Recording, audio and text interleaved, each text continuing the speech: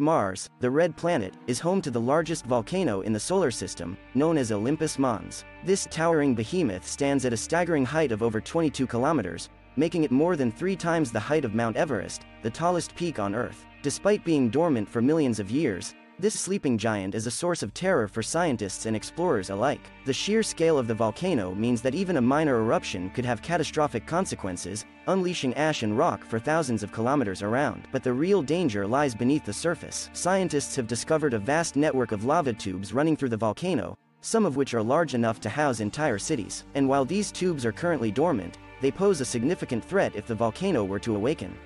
An eruption from Olympus Mons could trigger a chain reaction of catastrophic events, from global cooling caused by ash clouds blocking out the sun, to the destruction of any colonies or outposts on Mars. The potential for such devastation is a constant reminder of the terrifying power that lurks just beneath the surface of the red planet.